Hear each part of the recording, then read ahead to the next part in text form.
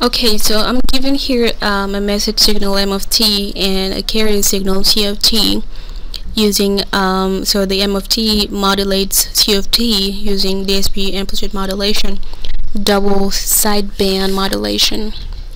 Okay, so I'm looking at page you can look at page 204 as a reference, well 203 going on 204 as a reference. So basically the modulated signal is going to be a M of t times cosine of 2 pi f t basically. So the product of these two signals with with time a is basically the modulated signal. So to find the time domain, we just need to multiply this out and get the time domain. Now for the frequency domain, we just need to find the Fourier transform of that. Okay, so I'm just going to replace M of t by whatever is M of t. But here you have to be a little smart here and basically rewrite your 400t as 2 pi something, because that will make your life a lot easier when you do the transform. Okay, and plus here you have a pi over 3, so you're dealing with radians, so you just kind of convert that into radians as well. So you multiply by 2 pi and you divide by pi. So here, if you notice, if you simplify the pi's, you still have 400t, so you didn't really change much, right? And you have it in the form of 2 pi f. So technically your f here is 200 over pi, but you'll see that later when we do the transform. Now moving forward, you do the same thing for your 500t, so you multiply by 2 pi and you divide by pi, and plus pi over 3, of course, I forgot that. Okay,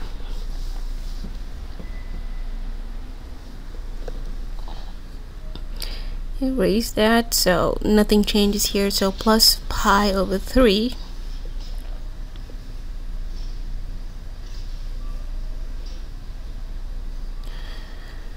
okay, so that whole thing underneath the bracket is basically M of t. Okay, and so now we can go ahead and multiply by cosine of 2 pi f of t. Now once again over here we have 8,000 pi t, so we can rewrite that by taking out a 2 pi, and we have 4,000, so we have 2 pi times 4,000 t.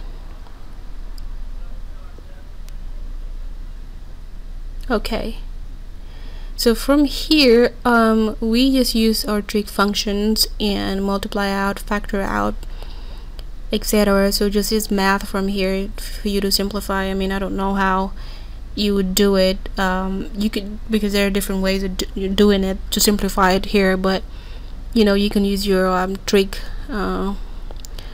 functions and stuff like that. So I have a cosine in the bracket, so that will give me cosine squared, so I can factor that out. I can factor the cosine of 2 pi, and so I would have 4,000 plus 200 over pi, right? Yes, 200 over pi. Okay, so that's the first part. T, so don't forget the t. Okay,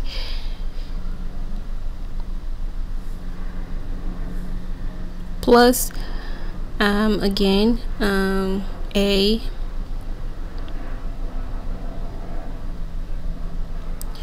cosine 2 pi 4,000. Now we have a minus here, not plus but minus, 200 over pi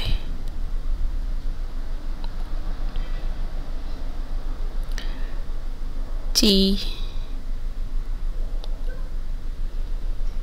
Okay, so I've simplified my cosines, so now I'm gonna deal with my sines here. Okay,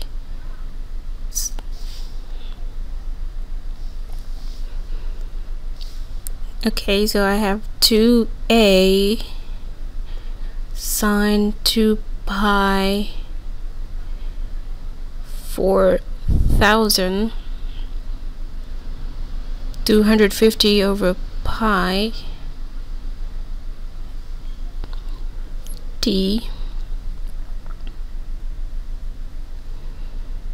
Okay, plus now I have a plus theta here, which is pi over 3. Okay, plus, or I mean minus 2a, okay, sine 2 pi 4,000 minus 250 over pi. Okay, so I've simplified my XFT. Now you see how beneficial it is to actually rewrite your signals in a form of, you know, a 2 pi something something, because we're given 400t here, so you know it's always a good idea to rewrite it that way so you could clearly see it, and it will make our life really easy when we do the transform. So now let's do that. The frequency domain is of course the Fourier transform over a time domain. So let's go to table 202. For a cosine function, we have a delta function in the Fourier transform.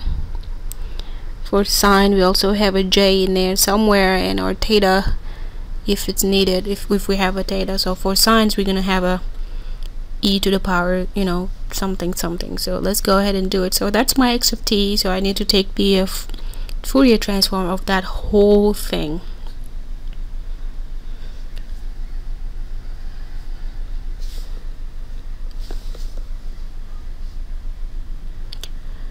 Okay, so let's go ahead and get started on that one. So inside the bracket I have 4,000 plus 200 plus pi. I mean 200 over pi, excuse me. So I have delta f minus 200 over pi. Okay, plus, so I'm taking out the 200 over pi's first before I deal with the 4,000, because you also use convolution here because there's a multiplication here. Okay, so I deal with that first. So I have f plus 200 over pi, and on the other side I have, for the sines, I have a theta in this case, so I'll use e to the power j pi over 3 f minus 250 over pi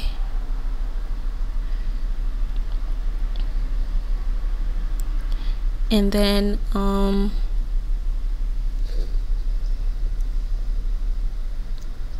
minus 2 over j e to the power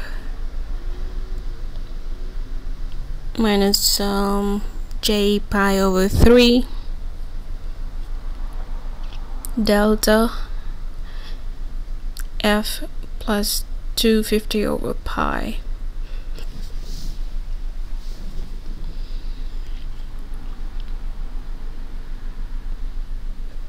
plus 250 over pi. Okay, so I dealt with my cosine sines. Now I'm convoluting that with the 4,000, right? So using the property of modulation, so I would have a 1/2, so I'm convoluting that with 1/2 delta f minus 4,000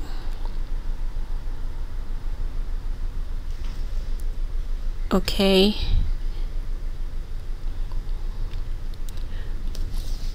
plus f plus 4,000. Now you can do this on your own and keep going on this, because it will take a long time for this video. I want to keep it short, but all you need to do is just keep going on that and use the property of convolution with delta function.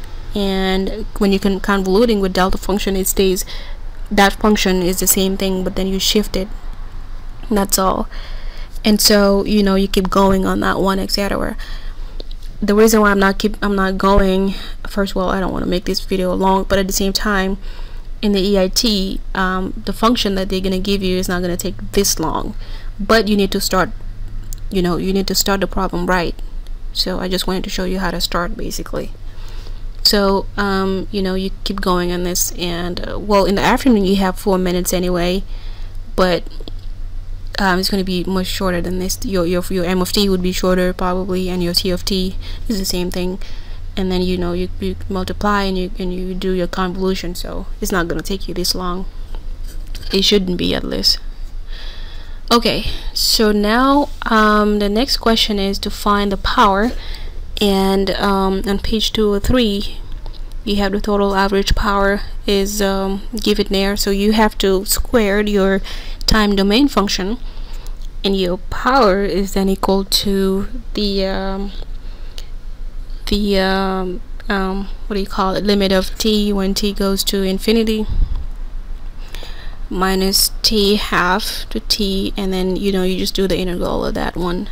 You see, it's pretty long, but that's the concept really on page 203.